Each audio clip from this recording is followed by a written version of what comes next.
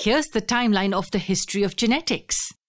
Beginning with the work of Gregor Mendel, we have reached this point, the experiment which proved that it's DNA which is the genetic material. Clearly, the next step would be to understand the structure of DNA.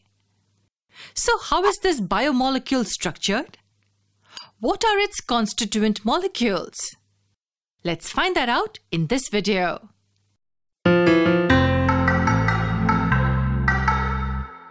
The structure of the DNA molecule was discovered in the early years of 1950s. Note that the structure was discovered, not the molecule. The discovery of DNA molecules predates to the 18th century. But DNA was ignored for a long time, and it was proteins that grabbed a lot of attention.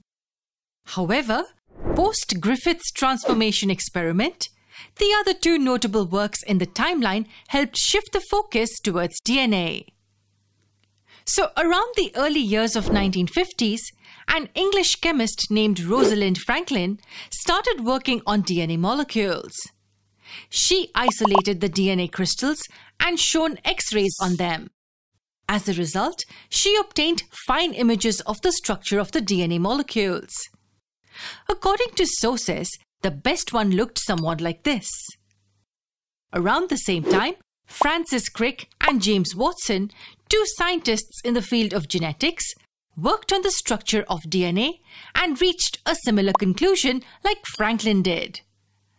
However, according to sources, they were fortunate to receive better and earlier recognition compared to Franklin. They even shared a Nobel Prize with Maurice Wilkins for their discovery of the double helical structure of DNA. So let's understand how exactly this double helical structure looks. We may have come across the structure of DNA somewhere. Is this how it really looks? Yes. According to Franklin, Watson and Crick, the DNA is made up of three major components. One is a pentose sugar molecule called deoxyribose. How is this obtained? It's obtained by removing one oxygen atom from a ribose molecule. Thus the name deoxyribonucleic acid. The second component is phosphate group. This helps bind the two deoxyribose molecules together. The third and the fifth carbon atoms of the adjacent deoxyribose molecules are bound by the phosphate groups. Lastly, the nitrogenous base forms the core of the double helix. These are four different molecules that bind in pairs. Two of them are called purines and the other two are called pyrimidines.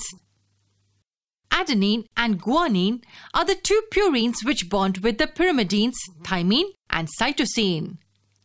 Can any purine bind with any pyrimidine? Nope. It's a thumb rule that adenine always binds with thymine, while guanine binds with cytosine only. These molecules are bound to each other with the help of hydrogen bonds. Adenine binds with thymine with the help of two hydrogen bonds.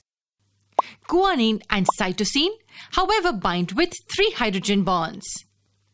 Did you know that one unit consisting of deoxyribose molecule, one nitrogenous base and a phosphate group is called a nucleotide?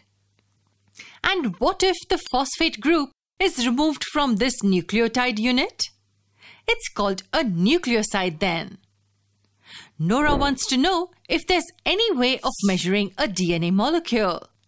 What about its dimensions? Watch the next part to know more.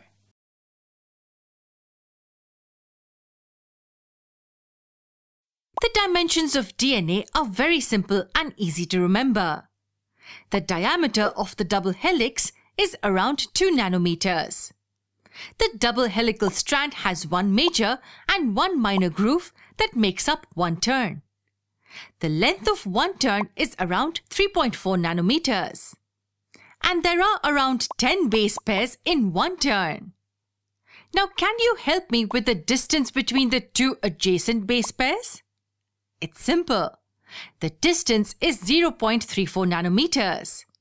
It's simply 3.4 divided by 10. This is how the molecules are arranged. So in this double helix, this portion is the backbone, which is made up of the deoxyribose molecules and the phosphate groups. Whereas this portion that forms the core is made up of the nitrogenous bases. Now, can you guess the chemical nature of DNA? Since it contains nitrogenous bases, you would say that DNA is basic in nature, right? But that's not true. DNA is in fact acidic in nature. The presence of phosphate groups makes the molecule acidic in nature. What about its physical appearance? Can you tell me how long can this double helix be? Let me tell you an interesting fact. If all the DNA from a single cell is pulled out and stretched, then it would touch approximately 2 meters in length. Yes, it's that long. But if the DNA stretch is so long, then how does it fit into such a tiny nucleus? We know that a cell is extremely tiny, and the nucleus occupies a very small portion of the tiny cell. So how does such a long stretch of DNA fit into such a tiny space? The answer is quite simple. How do we fit a long telephone wire in a small space? That's right, using the process of coiling. Similarly, coiling the DNA helps reduce its volume and fits it into the tiny nucleus. But what does it coil around? Is there any support for the structure? Or does the long stretch coil around itself? Well, there are highly specialized proteins that help us in this.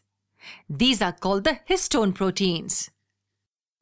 A total of 5 histone proteins help in the wrapping of the DNA molecule.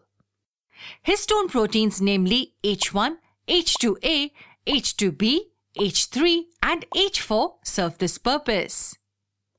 Among these, the H2A, H2B, H3 and H4 come in doubles to form a ball-like structure which looks somewhat like this. The stretch of DNA then easily wraps around this octamer formed. And what function does the H1 serve? Basically, the H1 protein helps in attaching the DNA to the octamer and keeping it intact on place. In other words, it helps to hold the complete structure. This unit of the DNA string wrapped on the histone core is called nucleosome. Does this structure resemble something? It does. It looks like a bead having a string wound around it.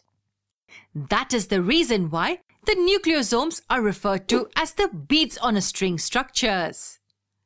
Any idea what kind of a structure is obtained from this? This kind of coiling forms the basic unit for the formation of the chromatin structure. Yes, we know that chromatin and thus the chromosomes are made up of DNA. So it is this pattern of arrangement of the DNA that forms coils and helps in the formation of the chromatin structure.